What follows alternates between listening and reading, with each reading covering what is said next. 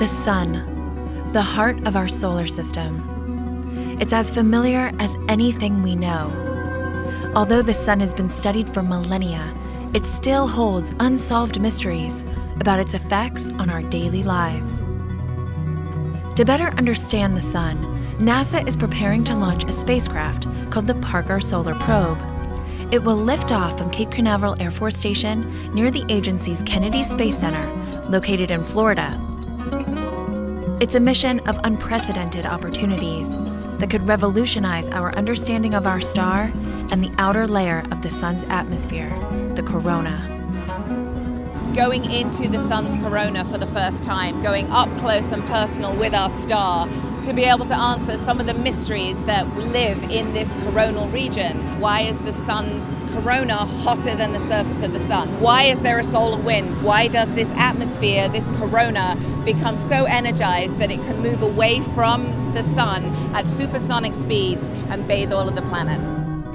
Now that the Parker Solar Probe has arrived, it's time to get it ready to launch at the Astro Spacecraft Processing Facility. Today's an exciting day on the Space Coast. Over at Astro we'll ready their spacecraft for launch.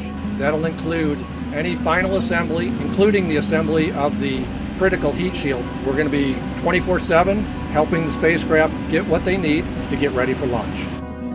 The Parker Solar Probe will be the first mission to travel through the searing heat of the sun's corona.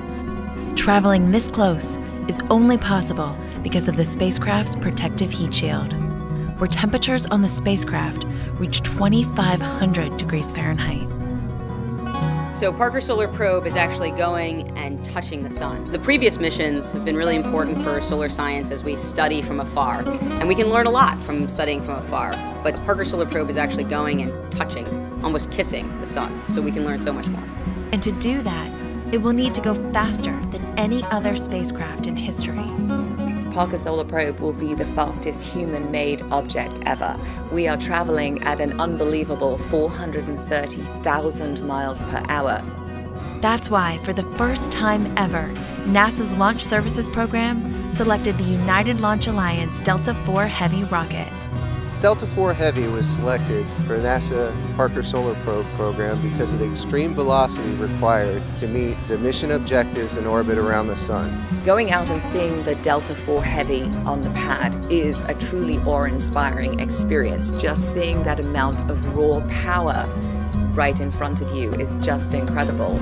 3 boosters, our second stage, and then we have a third stage. We're a tiny little spacecraft. We look like a little hood ornament on the top of the Delta IV. Get ready to watch this historic mission, lighting up the Space Coast as it thunders into the sky to get up close and personal with the sun.